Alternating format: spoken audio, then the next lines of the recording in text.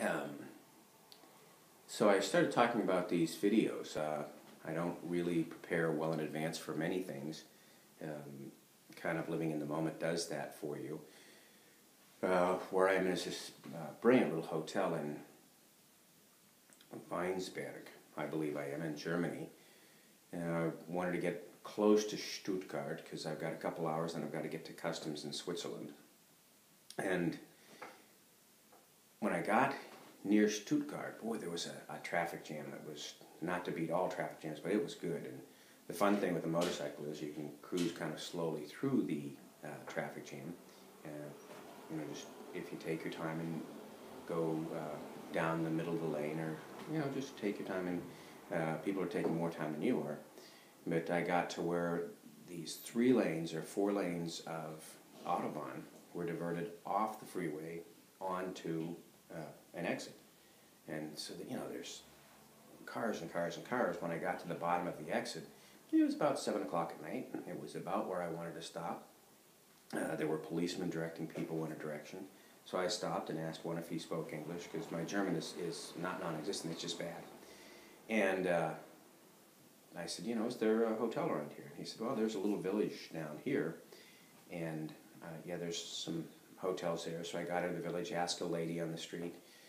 She said, yeah, go up and go left. And I went up and left and rang the bell. And I said, do you have rooms? And she said, yeah. I said, do you have meals? And she said, no. And so I said, well, I got a room. I said, how much is a room? And she said, 40 euros with breakfast. And this room is huge.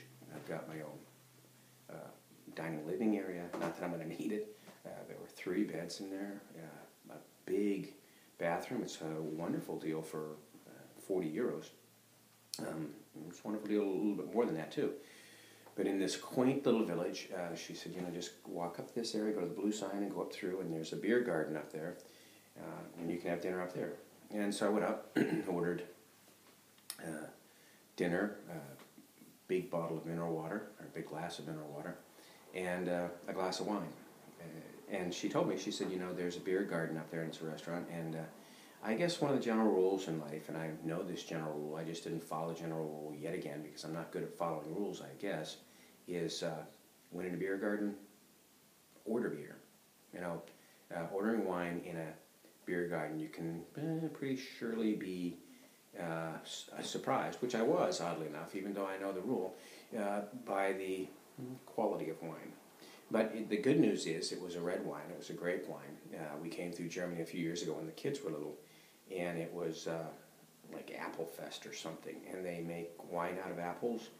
And if you want to taste something that's really kind of difficult to deal with, that's one of them.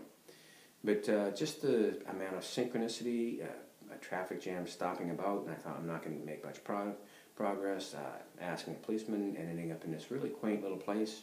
I'm going for breakfast. Then I'll get back on the road. I'll keep you in tabs. I know you're breathless about where I am and what I'm doing. Have fun.